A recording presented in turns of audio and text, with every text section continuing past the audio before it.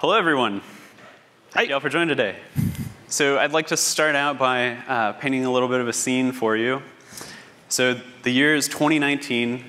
You're an engineer for a big company, and you manage a bunch of infrastructure, Vault clusters, Kubernetes clusters, Cassandra clusters, Kafka clusters.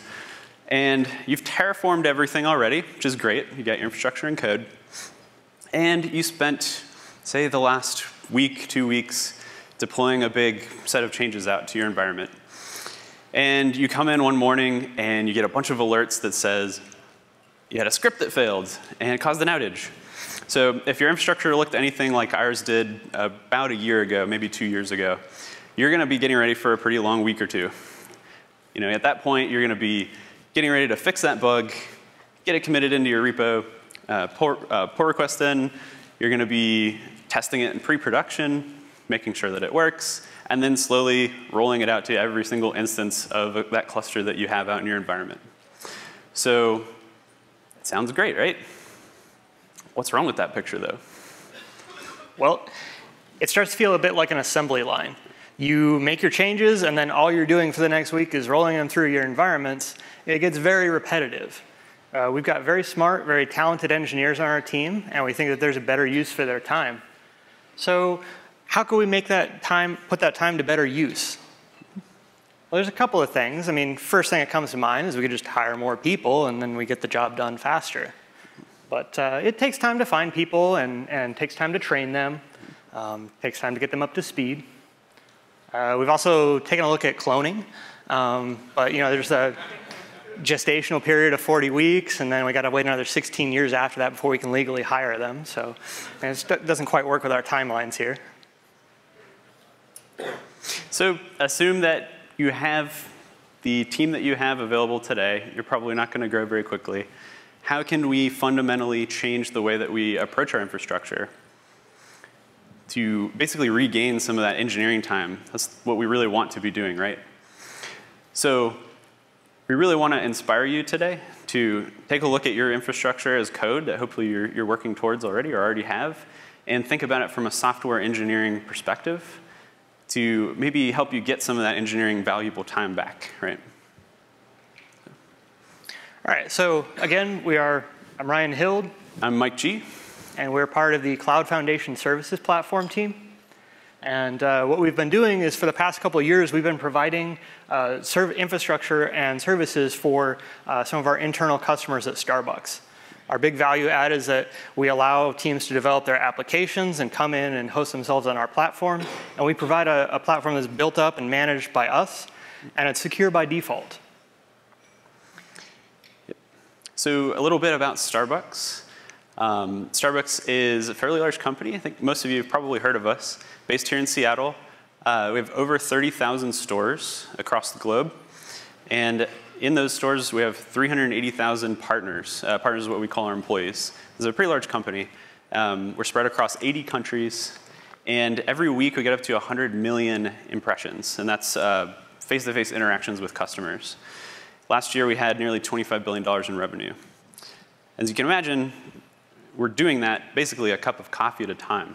So it's really important that the company runs like a well-oiled machine, that the technology behind the company is scalable and very reliable and secure. Our mission as Starbucks is to inspire and nurture the human spirit, one person, one cup, and one neighborhood at a time. And we really try to make sure that as Starbucks engineers, we practice this through our own technology as well. Our team was formed a few years ago around a specific purpose, and that purpose was to deliver the Starbucks Rewards program to the Japan market. So we put together a View0 iteration of our architecture for that. And this included putting organizing our code by modules. So we had Vault, Kubernetes, Kafka, Terraform, all organized into their own repositories. We created repositories for the shared components that we used, so that when we put together our networks, we could do that in a repeatable manner. And then finally, we put each of our environments together in a different repo so that we could get a picture of what all was deployed into a given environment just by looking at that repository. So some advantages to this approach. It was really clear when you were going into GitHub and digging around code. You knew exactly what you were working with. You know, what type of infrastructure you're working with, where it was it production, non-production, et cetera. Also, when we did the component module design, we had a very clear release cycle. So when we would come up with new features, we'd tag those and get them deployed from pre-production through production. And finally, like I said, infrastructure as code is really important. So we had essentially achieved that from the beginning. We did have the advantage of going in greenfield, which helped. There's also some downsides. We found that this organization led to us having a lot of different repositories to manage. So we had to constantly be changing which repository we were working with. This also led to some variation in each repository. So we would get where our engineers would make a change to deploy into a given environment, and then they wouldn't make that change to every other environment. And so we were getting a little bit of drift in between our environments, even though we were already using infrastructure as code in this way. Occasionally, people would sometimes skip pre-production and go straight to production as well, which is awesome, right? That's just what you want. So shortly after we launched the Starbucks Rewards program in Japan, which was successful, we really focused on our next effort, which was taking that same project and scaling it up for North America. So for this next iteration, we wanted to solve some of the problems that we ran into with the first design. And one thing we decided to do was go with mono repo structure. So instead of having repositories for every single environment and every single thing, we just had one repository for non-production, one repository for production. Inside of those repositories, we defined our environments by folder structure, and we put all of the definition of Terraform modules inside of that. We also took outputs and remote state as data references from Terraform, and we put them in a shared file, and we symlinked them everywhere, which had some benefits, but some problems as well, as you'll see. And finally, we took our component modules. Again, the components were Vault, Kubernetes, Kafka, Cassandra, et cetera. We took those component module repositories, and we made them de-iceable. So I'm sure you all know what de-iceable means. You heard that term 100 times before. Actually, probably not. So we should probably go over that. So when you think about infrastructure, one of the common patterns in DevOps is you want to treat your infrastructure as cattle, not pets. Well, another way to think about that is you don't want to build snowflakes. You do not want your infrastructure to be unique and different and special, because then anything that comes along could be breaking to that. So really, we want to eliminate all of our snowflakes. And we found that the best tool to do that, it was even better when we called it the de-icer. So this is a sample of kind of what our early de-icer configuration would look like. It would reference the repository where the module code could be found. It would have the version tag that you wanted to release, the network that it belonged in, and then the various parameters that we defined for that component. All right, so back to our overall architecture of the V1. Again, we've had some benefits that we found through this. There was fewer repositories to manage, which was definitely one of our original pain points. We found that achieving parity between our environments is now easier because these configuration files were living all right next to each other. And then we finally were able to share resources easier because now, like we mentioned, it was just that symlinked remote state, and then we just use that throughout all of our projects. And some downside to this design, which we did have, pull requests got really nasty. You'd be digging around in the code to figure out what changed. Sometimes it would be 3 or 4 different components. It required a lot of discipline to make sure that our engineers were only changing specific things in a PR. It became challenging to automate. So when we did start to think about automation, you have to dig around inside of a commit and figure out what changed, what do you action, what do you ignore. Sometimes that could get very hairy.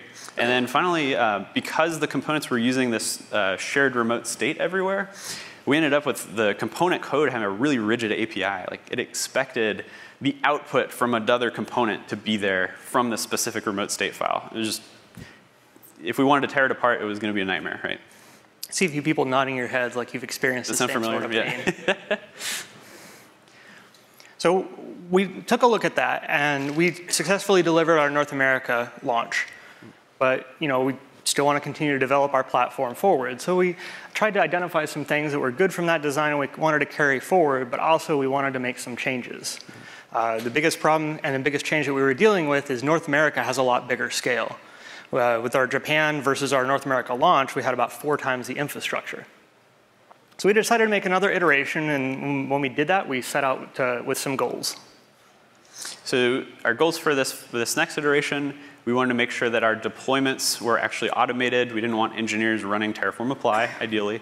We wanted to make sure that operational tasks outside of Terraform were also automated.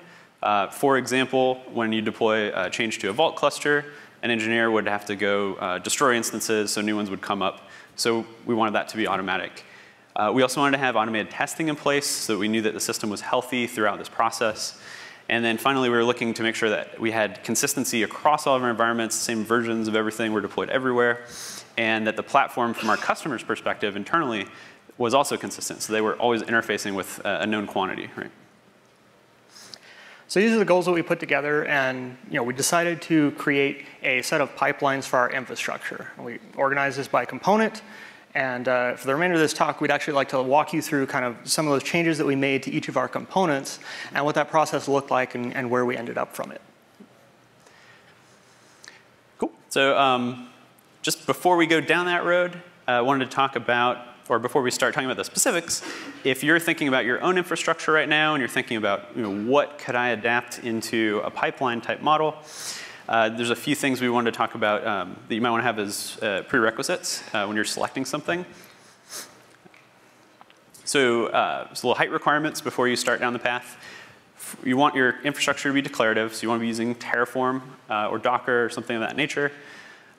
You want to have standardized tooling and scripts. So from pre-production through production, you're running the same scripts on every cluster with parameters if needed. And then also, you want to make sure that you have metrics available so that as you're deploying things, you can query and say, like, is this system healthy across the board, right? So if you already have some infrastructure that kind of matches that profile, that's a really good place to start. If you don't, pick one that's easy to adapt these things to, and then start with that. So the first thing that we put together was taking a look at automating our Terraform. And this is really, actually, just how many of you out there are currently using Terraform? OK. And how many of you are actually automating your Terraform plans and applies? It's good. All right. So if you haven't put together automation for your Terraform already, here's a couple of just key points for you. You want to make sure you develop your scripts so you have some repeatable runs. You want to make sure that this is running the same way in automation that you would run it on a development machine to debug what problems you're going to run into. And we found that it really helped to put these into containers. So when you run Docker, you get that consistent environment, that consistent setup every single time. And for us, remote state management became very important. We had to be very prescriptive about how we would organize our environments and then our components within those environments. So about operational activities that I kind of mentioned earlier, rolling clusters, that type of thing, scaling that was really important for us. And when you want to scale those things, it really means automating them, right? So this means really removing the hands-on activity. You don't want your engineers in there running scripts every time a change happens, ideally. So there are a few different things that we want to talk about as far as automating goes. What do you want to automate? Ideally, you want things that your team already has processes for. You probably don't want to go in and start automating something that you've never done. It's highly recommended that you, at the very least, have something like a do-nothing script, which is something that's worked really well for us, which is essentially a script that prints commands out to a terminal. The engineers follow that process, hit a key to go to the next step. It sounds kind of silly, but it works really well. And then you can take those scripts and start plugging in your own script automation code inside of that, and eventually you've got a fully automated process.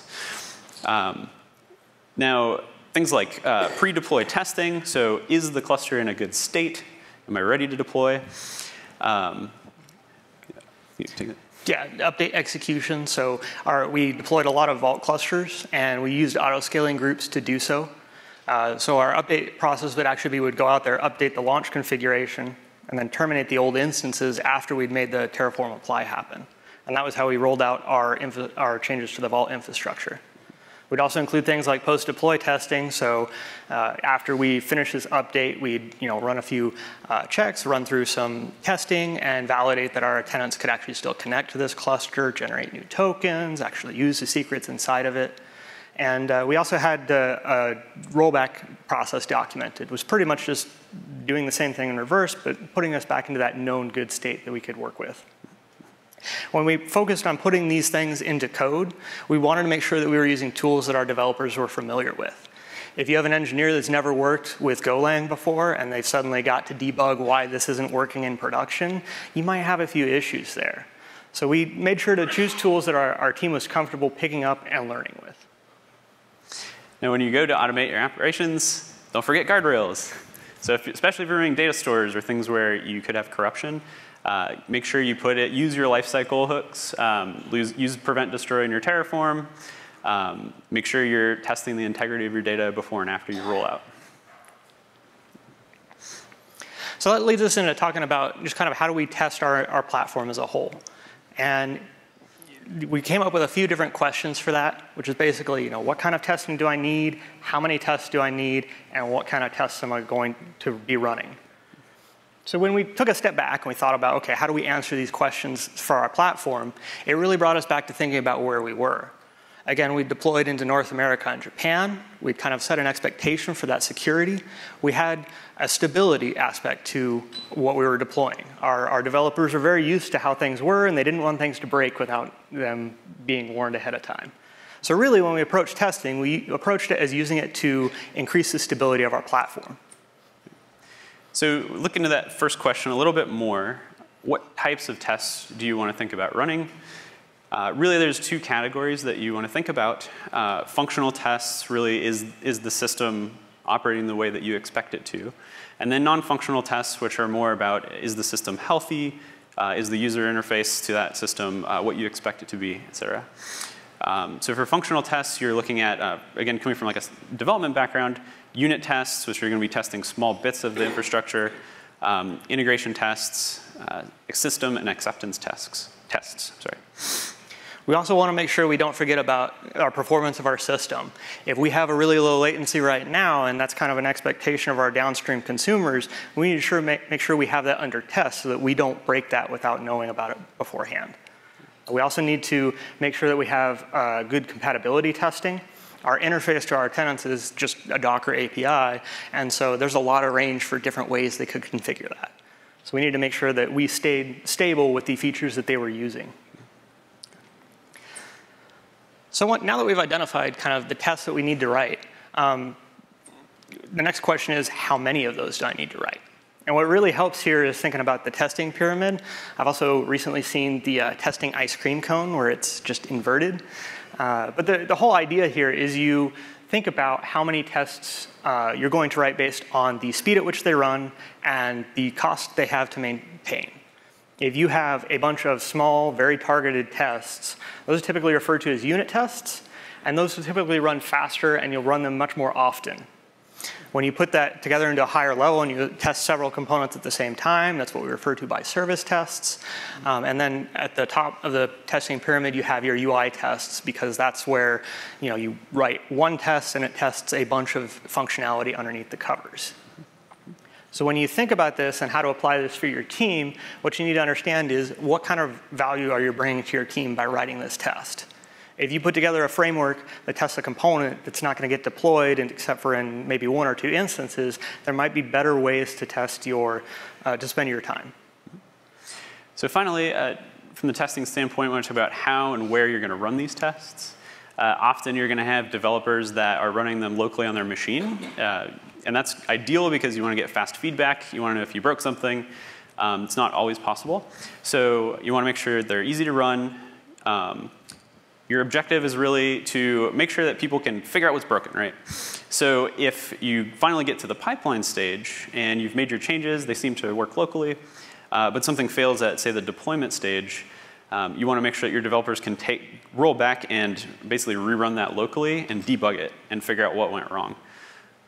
And then beyond that, you're going to have them running inside the pipeline itself. So we talked about kind of pre-deploy tests. You might have gates at each stage before you move on from a pre-production to a production environment.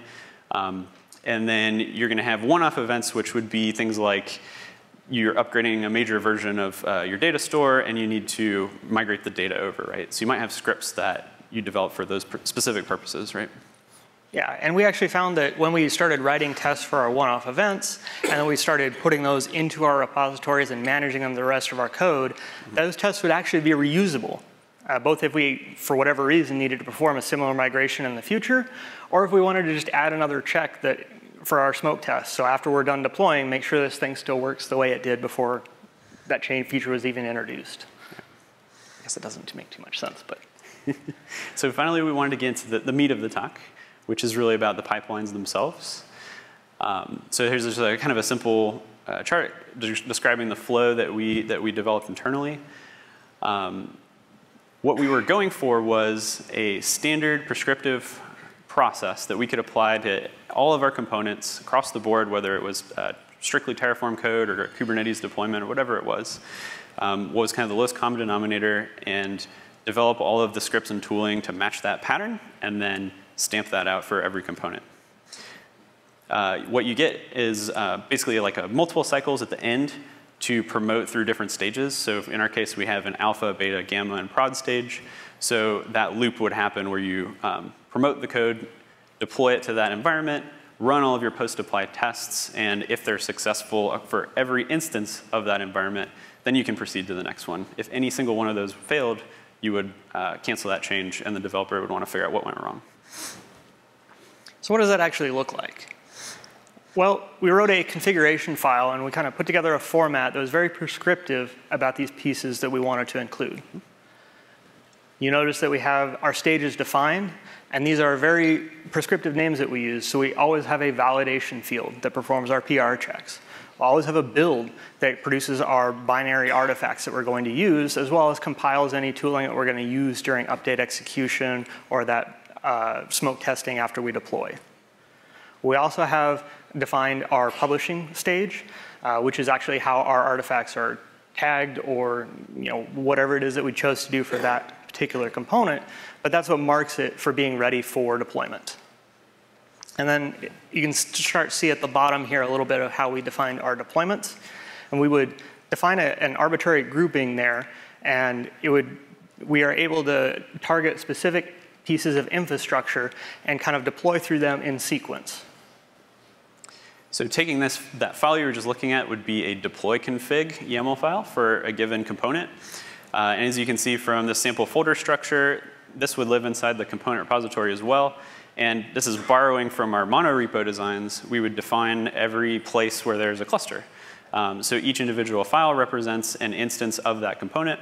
And inside of that would be a de-icer config with all of the parameters that are needed. The nice thing about this design, when you look at a PR, there's maybe a single change that's happening if it's like an instance size or something like that. And you get nice small blast radius, which is good. So again, coming back to this, once we define those de-icer configuration files, we go ahead and reference every one of those that we actually wanted to deploy and manage. We'd reference it in our deployment stages at the bottom here. So just like our de-icer tool transformed a configuration into Terraform, we also wrote a tool to transform this configuration into very opinionated Terraform. So we'd run that tooling, and then we'd immediately be able to run Terraform init and Terraform apply, and we would produce our pipelines within AWS code pipeline. Yeah, so again, this code pipeline you're looking at now is defined in Terraform as well. There's providers for code pipeline and code build. So we leverage that to translate our pipeline definition into what you see here. And this is the top stage of that deploy config. What gets generated is essentially a source based on a GitHub webhook. When a commit goes into master, it triggers the pipeline and first goes through a build stage. What the build stage does is essentially take all of the Terraform templates. It compiles any tooling that we included in that. Like I mentioned, like the node roller or the roller for vaults, that would be a tool that gets compiled in this exact process. Any images, Docker images that get built, and they would be packaged up for future delivery. Then we would run tests for our build. We would run Terra test. So we'll stand up a temporary instance of that component, run a test suite against it, make sure it does what we expect. And if everything looks good, we'll finally publish that complete bundle as an artifact to the deployment stage. All right. Deployment stage kind of looks a little bit like this. So what we see is we basically have 3 phases. We have a plan, we have an approval stage, and then we go to an apply. I wonder where we got that from. So during our plan stage, we actually do run Terraform plan, and we perform a few other checks based on whichever component we're working with. We then send that output to our approval stage, where we have an engineer look at it and decide whether it's good to go or not. And this has all been done in parallel, so when they move on to the apply stage, those clusters are all deployed in parallel, they're rolled in parallel, and they're tested in parallel. Good. Okay, so we also wanted to touch on just kind of this grouping here is really provided a lot of power. We can write focused tools that target a single instance, and they'll work on that same targeted single instance the same way that they do in alpha and the same way they do through beta, all the way up through our production environments. So by the time any tooling or any code gets all the way out to production, we know that it's been tested against every single one of our clusters in exactly the same way it's going to be used. We also found that by having an approval stage right there, we can hook into that and say, if we wanted to, output to Slack to tell our engineers that there's a new approval, that's where we started. But then this allows us to do a lot of iteration. So we can say, all right, now go inspect those plan files that were generated and tell me how many changes we're going through there. If we have other things that we want to check, we can add that into the pipeline and check those outputs and just do that as iteratively in our pipeline. And just to go back to that visual, this is, again, what you end up with logically. So again, we get consistent environments. We have a standardized config format that defines this thing. Same scripts are being run everywhere for every instance of that component. And it integrates really well with Terraform. So you're probably thinking, like, how do I get there? It seems like a lot. Where do I start, right? So think, again, about all of your infrastructure. Try and target something that you know really well, is very simple. So our team, we started with console. Console is a known quantity. It's a simple thing to manage operationally. And the Terraform itself was also very simple. So that was our first MVP for pipelines. And then once you get that out, don't stop there. Keep iterating, keep adding tests, keep adding scripts, and then start adapting your other components based on what you've learned. So it's really about just constantly making little changes. Don't try and do everything at once. It won't work. This gave us a lot of power because it allowed us to evolve that design. Even though this was all part of our V2, the actual design of our pipelines has definitely changed over that. And we've allowed it to start from a couple minds trying to build that big idea of what we're building. And then we've gradually introduced it to the rest of the team to where we can collaborate. And if someone finds a feature of this pipeline that's not implemented yet, they have the power to go make a pull request and make that actually happen for everyone. So in conclusion, if you take the time and invest your time towards developing these types of automation, these types of pipelines, in a software engineering kind of approach, you're going to end up with a lot more time to do other valuable work. You're going to be able to build new features. You're going to get rid of a lot of the operational tasks that are bogging you down. Also, you're going to get this really powerful ability to insert new logic. For example, if you wanted the cost analysis features that have been demonstrated, you could build something like that into your pipelines. If you wanted auditing or compliance checks, you can do that as well. It's really completely up to you. And because you've developed the skills to manage these things internally, sky's the limit, pretty much. And finally, it really, for us, has been a source of happiness. Everyone has more free time. They're not doing stuff that they don't want to do. So you end up with a happier team altogether, which is really nice. So finally, Starbucks, again, we are a technology company. We employ top-tier technologists. We're focusing on creating in-house solutions for opportunities that we have as a company. And it's really, really cool stuff. So if you'd like to talk more with us after, come find us. Again, my name is Mike G. I'm Ryan Hild. And thank you so much for your time today. Appreciate it.